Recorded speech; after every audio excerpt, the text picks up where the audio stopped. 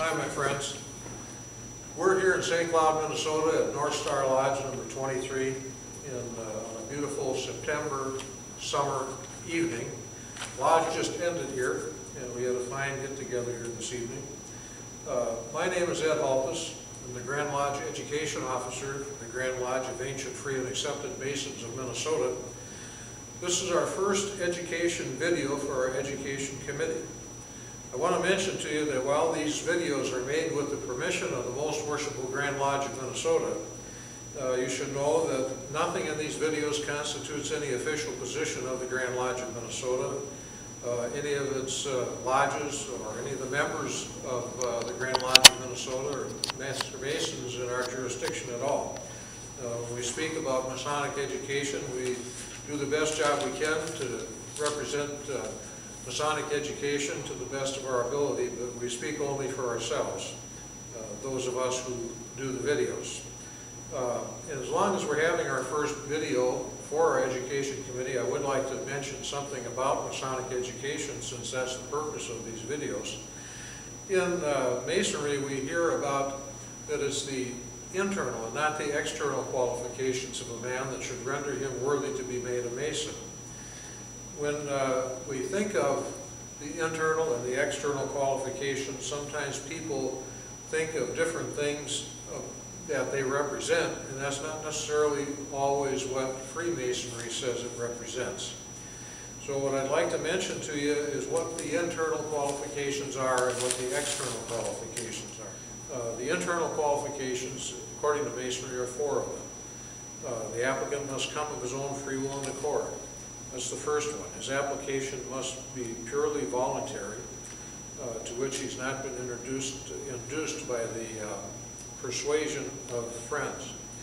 Secondly, that he must not be influenced by mercenary motives. Third, that he must be prompted to make the application because of a favorable influence or a favorable opinion conceived of the institution. And finally, that he must be resolved to conform with cheerfulness to the established usages and customs of the fraternity.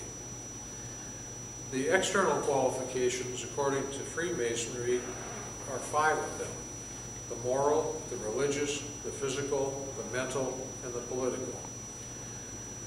First, the moral, that the candidate only is qualified for initiation who faithfully observes the moral law and leads a virtuous life, so conducting himself as to receive the reward of his own conscience, as well as the respect and approbation of those around him.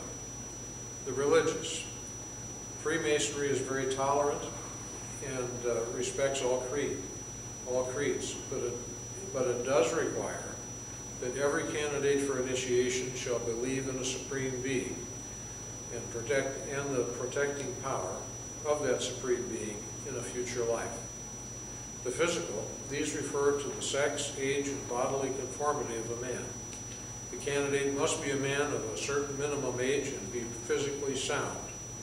The mental, this division excludes all men who are not intellectually qualified to comprehend the character of the institution and to partake in its responsibilities. The political, this relates to the condition of the candidate in society, that is, being a man freeborn of lawful age, etc. So there it is, the internal and the external qualifications of a man to be made a Mason. I thank you for the time that you've spent watching this video. This is, as I mentioned, the first video that we're having for Masonic education on YouTube. I hope that you'll check back with YouTube. We plan to have these on a weekly basis, and hopefully they'll be getting better as we go along. I wish you best fraternal greetings and best wishes for you and everything that's good and wholesome in the future. Thank you.